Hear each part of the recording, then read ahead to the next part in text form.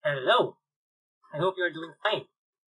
Just recently, the Mathematical Society of the Philippines has announced the Philippine delegates to this year's International Mathematical Olympiad, or IMO. I wish them the best in their IMO participation. In this video, we will discuss one of the questions in the 2019 PMO finals. PMO stands for Philippine Mathematical Olympiad, which is one of the stepping stones towards getting a chance to compete in the IMO. The problem asks for the sum of the product of the Euler totient of a positive integer n and the quotient of 4 to the n and 7 to the n minus 4 to the n for all positive integers n. For contest mechanics, this question is doable in 90 seconds. Of course, that's considering how excellent the contestants were. I suggest that you pause this video first and give this a problem a try. Before proceeding, I'd like to thank one of our subscribers, Ben, for asking us today's wonderful question. Just to give a brief background on the Euler totient function, the totient of a positive integer n counts the number of integers from 1 to n that are relatively prime to n, with 1 being considered as relatively prime to every positive integer, including itself. For example, for n equals 24, there are clearly 24 positive integers from 1 to 24 as listed. Since 24 has 2 and 3 as prime factors, then we should remove from this list all numbers that are divisible by 2 or 3 because they definitely are not relatively prime to 24. We cancel out all multiples of 2, then all multiples of 3. This leaves us with 8 numbers which are not divisible by 2 or 3, implying that they are not relatively prime, or they are relatively prime to 24. Hence, the totient of 24 is 8. Of course, there is a shorter way of evaluating this function. The totient of 24 is equal to 24 times 1 minus 1 half times 1 minus 1 third, which is just the product of 24 and 1 less than the reciprocal of the prime factors. Going back to what is asked for, the summand consists of 2 items. The first is the totient and the other one is the ratio of the exponentials. The totient part already looks simple to me, and writing it in terms of the prime factors would seemingly complicate things. Hence, it is quite prudent to start dealing with the ratio of exponentials first. The solution we're about to discuss involves 2 important maneuvers, the first of which is related to the ratio of the exponentials. So we'll do it first. By simple algebra, we can multiply the numerator and denominator by 1 over 7 to the n to make one of the terms in the denominator equal to 1. Taking a closer look at this denominator gives us the impression that it looks similar to the fraction a over 1 minus r, which you might probably know as the sum of the infinite geometric series with first term a and common ratio r. For the rest of the discussion, we will let alpha is equal to 4 over 7, which makes the entire expression equal to alpha to the n over 1 minus alpha to the n.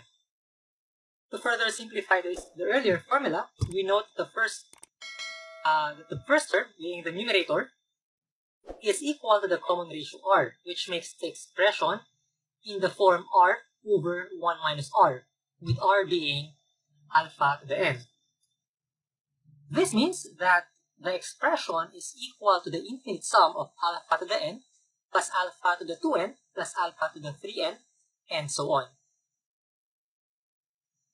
This is valid because alpha to the n is always less than 1 for all positive integers n, making the geometric series, convergent.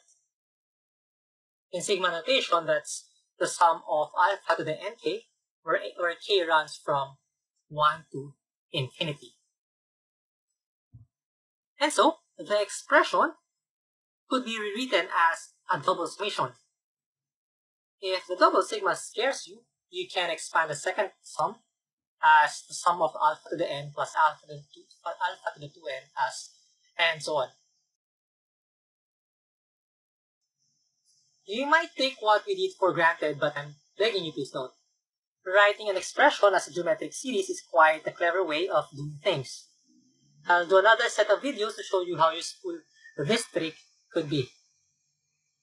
So at this point, you might be wondering how any of this helps solve the problem. If anything, making the single summation into a double summation even makes things more complicated. I won't blame you if you can see where we're headed next.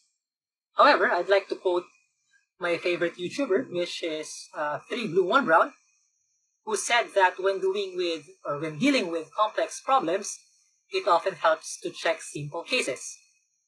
So we'll try to look at the first few terms of this double summation. For n equals 1, we have the totient of 1 equal to 1 and the infinite geometric series as alpha plus alpha squared plus alpha cubed and so on. For n equals 2, the terms are alpha squared, alpha to the 4th, alpha to the 6th, and so on. For n equals 3, the totient of n is equal to 2, which makes the terms 2 times the sum of alpha cubed, alpha to the 6th, and so on. And then for n equals 4, the multiplier is 2, while for n equals 5, the multiplier is 4. The important thing to notice here is that some powers of alpha appear for several values of n, except that the multipliers vary for different values of n. Let's zoom in a little bit more and try to examine how to sum these terms, or how the sum of these terms tend to be. Note that there is only one alpha to the 1 in all of these terms, so it contributes just alpha to the sum. Alpha squared appears in n equals 1 and n equals 2, giving a total of 2 alpha squared to the overall sum. Alpha cubed appears in n equals 1 and n equals 3 with a coefficient of 2 for n equals 3, giving a total of 3 alpha cubed in the overall sum. Alpha to the 4th appears in n equals 1, n equals 2, and 4, with total contribution of 4 alpha to the 4th to the overall sum. You can do the same for alpha to the 5th, and you'll see that the sum it gives is 5 alpha to the 5th. For n equals 6, we could probably expect that the sum is 6 times alpha to the 6th. So it looks like a pattern. In fact, we can conjecture, and I hereby claim, that the double summation is just equal to the sum of m times alpha to the m, where m runs from 1 to infinity. So for m equals 1, we have alpha. For m equals 2, we have 2 alpha squared. For m equals 3, we have 3 alpha cubed, and so on. If I'm answering this problem in an oral competition, I would not mind proving my claim, and I will instead trust my instinct that the pattern holds for every positive integer n. However, since we're outside the contest, we now have the liberty, and actually the obligation, to prove this claim. Remember, math shouldn't be about finding patterns. Math should be about justifying why a pattern holds.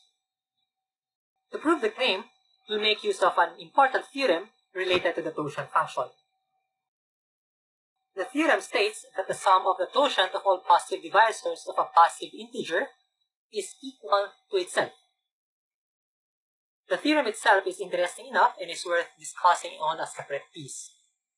In the meantime, I am deferring that discussion on a later date, and for the purposes of the problem at hand, let's assume this theorem to be true. Great minds before us have already proven this to be true, so don't worry much about it. Just as an illustration, note that the sum of the totient of all divisors of 24 is equal to 24. To make use of the theorem, we'll have to change our perspectives when looking at the double summation. Similar to what we did in the previous illustration, let's look at summing the powers of alpha instead of looking at n. Hence, we make the index bm instead of n and k. The summation in the left-hand side has a totient in it, and so has the right-hand side. So the missing factor there must be something related to the totient function. The question now is, when does the alpha to the m occur?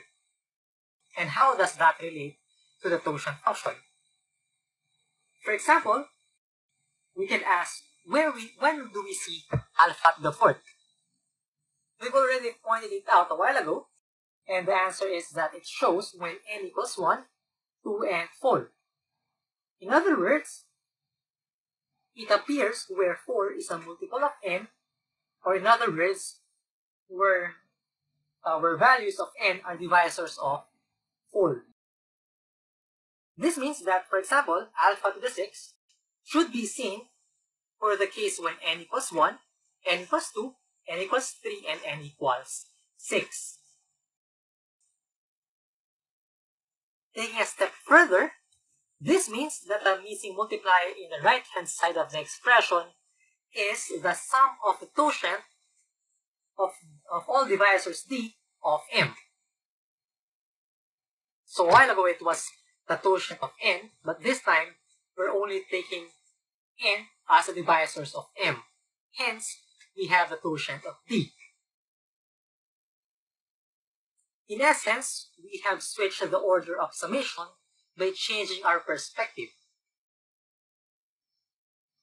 And then, as I've mentioned a while ago, we will make use of the theorem that the sum of the totient of the divisors of m is equal to m.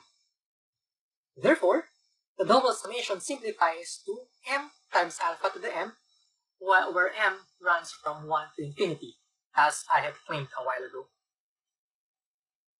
So, from being a big summation with a totient function, we have reduced the sum as simpler one.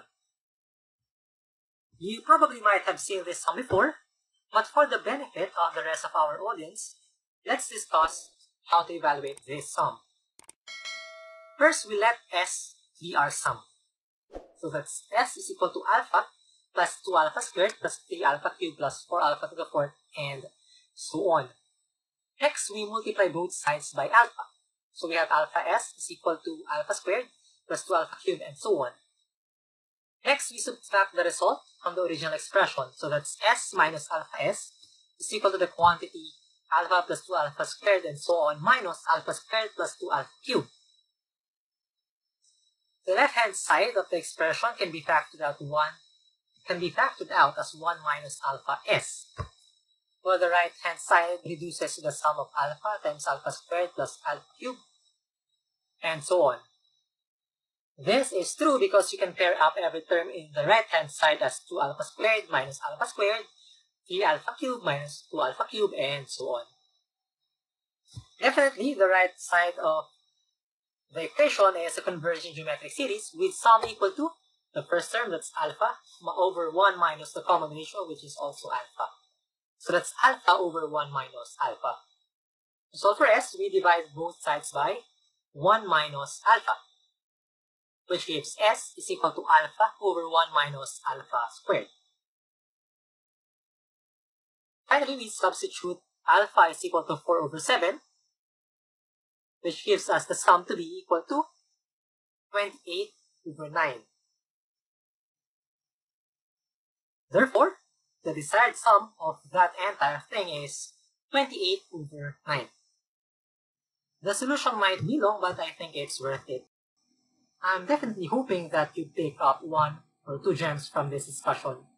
The first being translating an expression into a sum of a geometric series, and the other one is switching the order of the summation by changing our perspective.